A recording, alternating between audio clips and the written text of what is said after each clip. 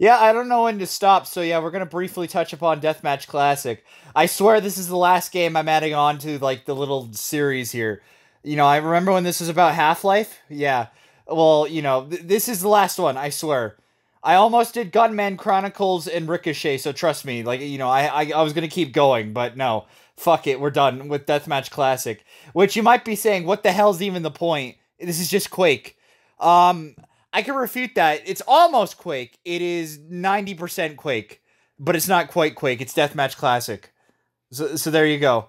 And plus, dude, it's pretty much pointless to talk about these maps anyway, because these maps, they're Quake variations anyway, or they're Quake originals anyway, have been discussed to hell and death by real, actual people that know what the game's like and played it and, like, actually, like, played it competitively.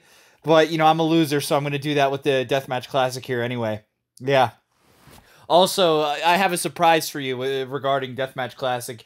If you know anything about the, like, stuff that gets leaked out of Valve's asshole, because, people like leaking their content, you might know what I'm talking about, but we'll keep that as a surprise for now. Maybe you don't know what I'm talking about. I'm going to shut up. Anyway, so this is DMC E1M2, which is Castle the Damned from Quake E1M2, because it was the episode 1, mission 2, or map 2 of Quake.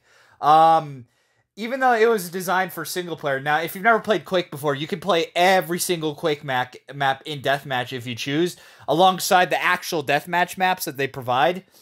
Most of the times, like, they're not terribly suited. You'll have a decent time, but they're like, it's no guarantee the map layout will actually work well in Deathmatch. Castle of the Dam was the exception. That it got really popular. People really liked how it was laid out.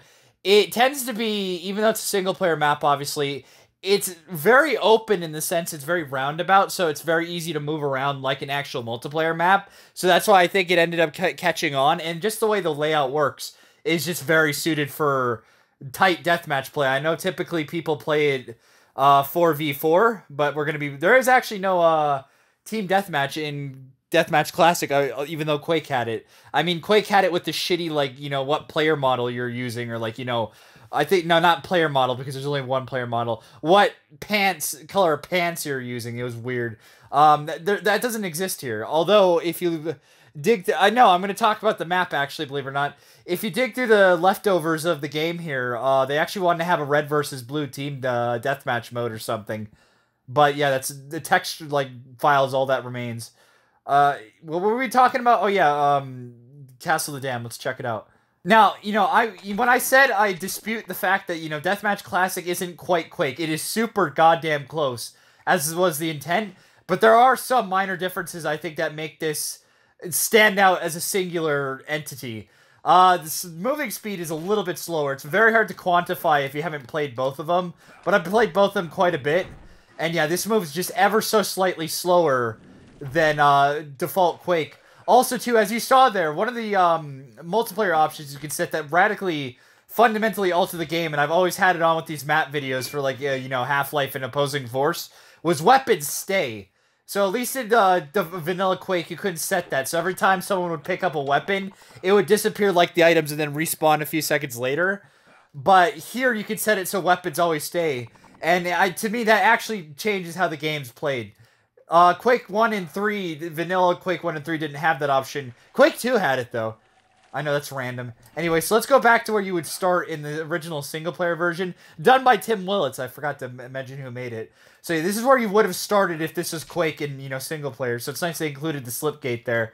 So you got this little open here. You can hide behind here to get some little health and stuff. But, you really don't want to spend much time in here. As you can see, you get the nail gun, which, it's a decent weapon, but, it's not much better than your default starting, say, like, shotgun, but, I'm not really teaching anyone that. Now, you could go up this way, which, I am actually going to go first, because, I'm an idiot. Go up this way, get some health kit, and, some shotgun shells, that's good. We'll talk about the bridge in a bit. But if you were to come this way, you can break this open, and it bleeds, because, that's actually just like it was in Quake, so that's a nice thing they kept. You can come up here, and you get the rocket launcher, which, that's a good time. Rocket launcher is the king of the hill in Quake Deathmatch, and by extension, Team Deathmatch Classic. We'll talk about this area in a little bit. First, so let's go back into the water room here. You got this underwater area here. Don't worry too much about that.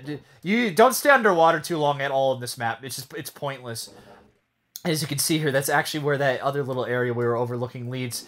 It will lead you up into one of those rooms over there, but we'll talk about that later. Come up here. There's an elevator if you want to get up here fast.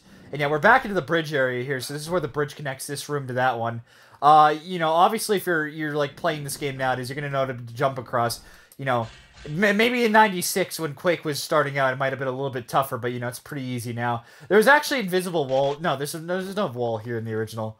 I get confused sometimes. Anyway, let's come here. And there's actually... Grab the super shotgun, or the double barrel. I don't know what it's called in Quake.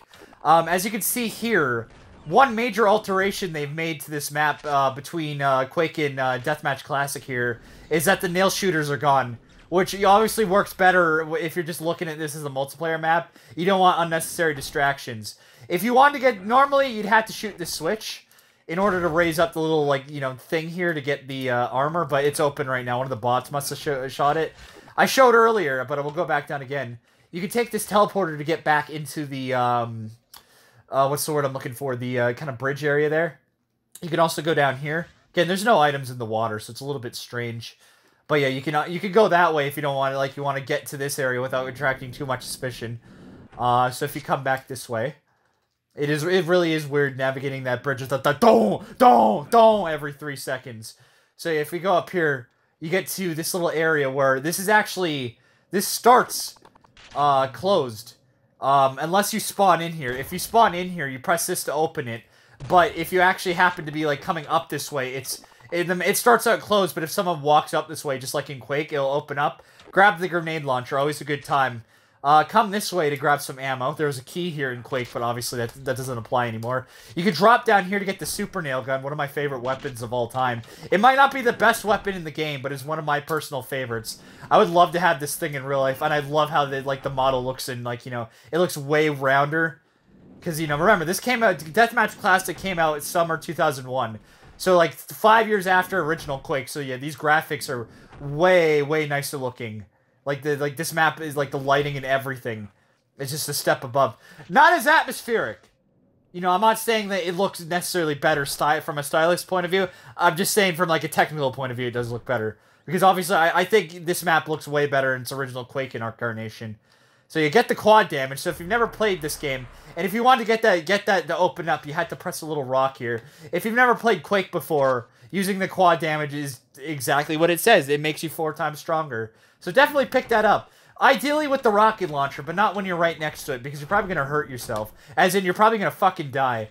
So yeah, if you, like, this wasn't open, you could press this switch here, and it would send the, like, these little stone things up into these.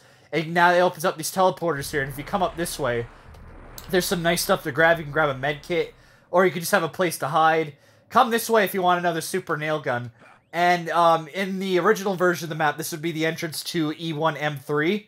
But obviously, you know, that doesn't exist anymore. They never actually brought that over, because as far as I'm aware, that one wasn't as popular for deathmatch as this one. This is basically, like, the most popular Quake single-player map into deathmatch. People were playing this one all the time. I've actually played real matches on this one before, so there you go. It's really good. It's not quite my favorite, but it really does... It really gives you the deathmatch feel if you're, like, you know, if you happen to be playing on it. So yeah, check it out. If you were expecting me to say 8 players is what I recommend for this map, you'd be absolutely correct, and I'd give you a handshake. Yeah, see, there you go. So yeah, you have to press that first, and that's what gets the quad damage here. Definitely want to take advantage of that if you happen to be starting next to that. I don't really think I'm teaching much of it here. Well, I'm not really teaching much anyway, because this map has been talked to hell and back, probably. All the Quake maps have been talked, like, to fucking hell and back.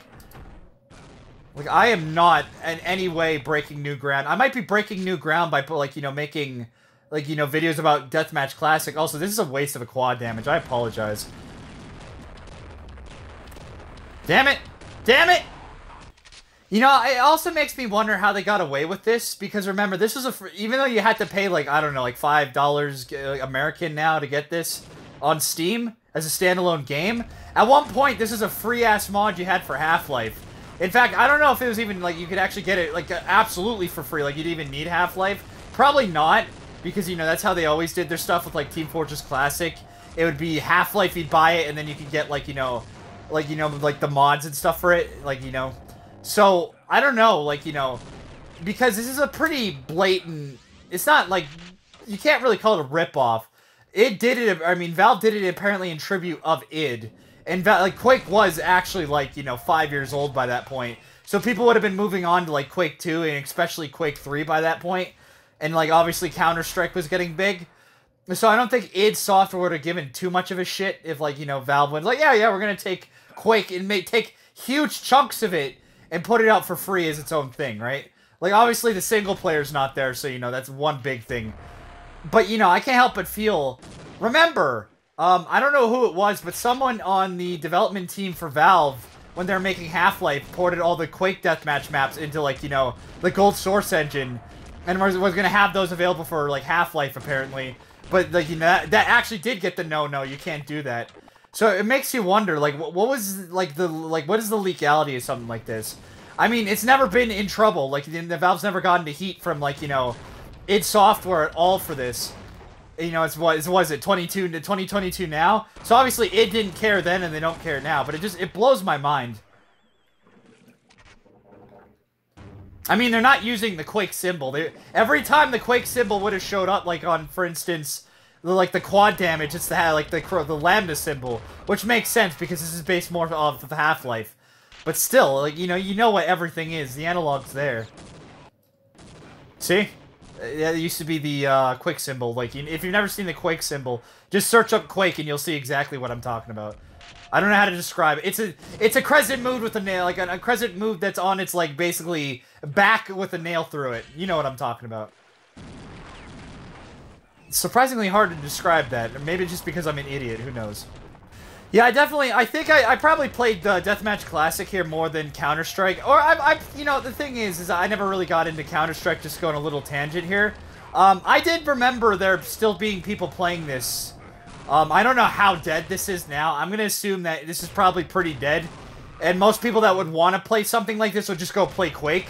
Especially that you can actually just, like, not only can you easily get original Quake with source ports, with, like, modern internet connections and, like, quality of life features, but you also have the remaster with cross-platform play, so you can play this on your Quake on your Nintendo Switch and all that. So, I don't really see, like, how many people would be interested in this nowadays. But I would assume it'd be people that would, like, had this when it was a bit newer. Like, when Steam was still young. Or, like, before Quake was, like, so... The source ports of Quake were just so good. But, I'm imagining there's still people that want to play this. They're out there. Like, I'd totally get down if someone wanted to, like, throw down and play some Deathmatch Classic. It's the same to me. Like, it's just like playing Quake. Again, I am disputing it is just ever so slightly different enough that I don't consider it directly playing Quake. Like, that's why I'm not doing a map series for Quake on top of this, just because this is Deathmatch Classic. We're not talking about Quake. But, if someone offered to play either or, I'd pretty much be down for it, because I know there's kind of like there's probably a good chunk of custom maps out there. I mean, certainly more than Ricochet ever had. I can say that for certainty. No, and and ultimately, no, I decided not to go with the Ricochet video anyway. Or Ricochet, because first of all, I'd make one video, the maps of Ricochet, done. It'd be like 20 minutes long. Not even that, because the map... I'm not even going to describe it. It's not really worth it.